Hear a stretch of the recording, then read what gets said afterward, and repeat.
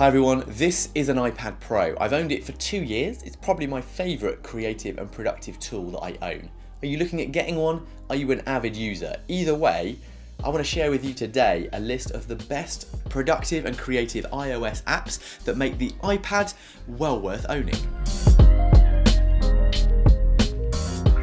Hi everyone, welcome back to the channel. If you're new here, I'm Simon, and on Better Creating, I'm finding ways to simplify productivity and creative life. So let's dive into this collection of great apps that I've broken down into 4 categories: notes and note-taking, reading and knowledge, productivity and time management, and finally, creating and creativity.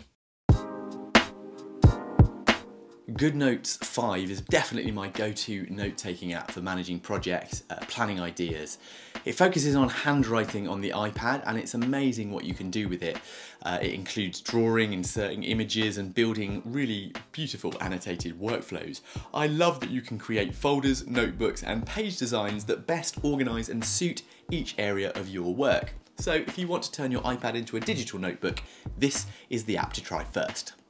Drafts, as my mum from the north of England would say, is a beautiful note-taking app that keeps things simple, clean, and supports a great widget in iOS that really is useful for quick use. It's a keyboard-based app, and I love it for writing videos and in a clear, minimal space that helps me focus.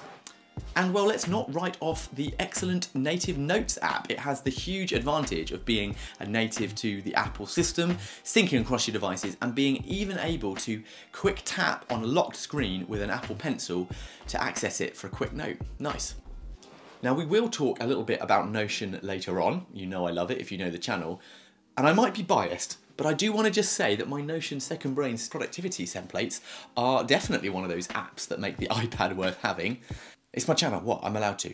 Check them out via the link in the description and simplify how you get things done. Let's talk about reading and knowledge. Highlights is a great little app that helps you highlight PDF documents, and it's a very helpful platform for quoting from research documents or readings. I can see this being super useful for students or content creators, researchers alike, wanting to gather great ideas and then feed them into other outputs. The iPad is still the perfect platform to consume content and do research, meaning we need to mention Kindle. I love combining the Kindle app on iPad with Readwise and Notion to capture quotes and references into my Notion Second Brain that I've built within my template. Having it all in one portable device is, as too many YouTubers say, a game changer. I really shouldn't be saying that. It's just very good.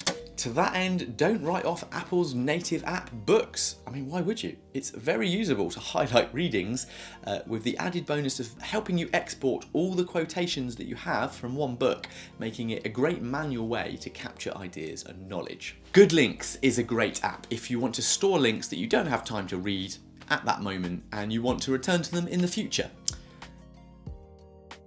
And Shortform is my go-to summary app with a great selection of productivity and mindset books that have had a big impact on the thinking behind the content on this channel. Whilst book summaries are not replacements for reading the whole thing, you can't get away with it, they are super useful to recap ideas and indeed feed learning back into my own writing on these videos. More on Shortform in a future video.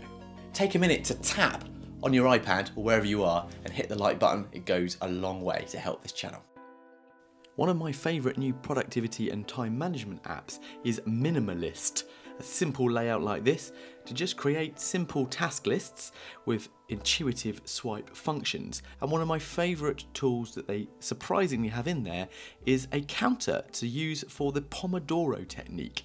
25 minutes of work on a subject, and when you finish and say it's complete, it ticks off the task. It's got a great widget function, again, to keep your iPad looking clean.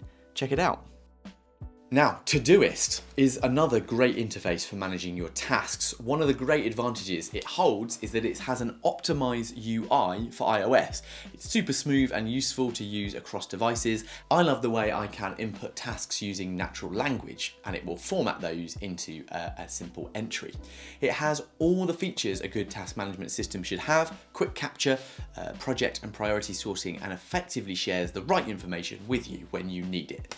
It's also good at helping groups or teams manage tasks together with a nice delegating function. If you want to go a step further, Fantastical looks excellent to combine a similar set of functions with an events calendar, but comes at a premium. So the widget support is super pleasing for iOS and also supports natural language input. I mean, it won App of the Year, Mac App of the Year 2020, so it could be worth a look at if you're investing in your iPad setup as your #1 priority device. It works with all the usual calendar platforms. Well, you know it, it wouldn't be a better creating video without mentioning Notion, and this is no exception. Notion on iPad does remain a daily driver for my work, and I love the widget function to create quick buttons to link to your key pages, turning the iPad essentially into a Notion interface. I've optimized my Notion workspace designs for use on both desktop and iOS by designing layouts that will be working in both situations. You can pretty much build whatever you want, and so if you haven't invested into an all-in-one productivity system, Notion might be the one for you, and maybe my templates can be a great place to get you started. Getting creative and making content on an iPad is an absolute joy, particularly using the Apple Pencil and some of the amazing apps designed specifically for it. My favourite as a YouTuber is LumaFusion. It remains an amazing editing software, very similar to Final Cut Pro but in a touch form. Essentially, it's the best video editing app on the iPad, full stop. Don't use anything else. It's amazing. You can edit multiple 4K video streams without any trouble. I've edited every video on this channel on it so far.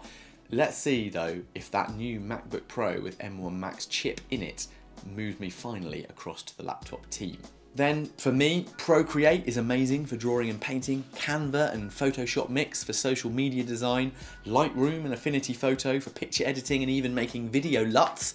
But let's just take a breath and simply say, if you want to see my full collection of the best iPad apps for creators and creating, particularly on YouTube, click on this video next. Make sure to let me know in the comments your favourite iPad apps and the ones that I've missed here.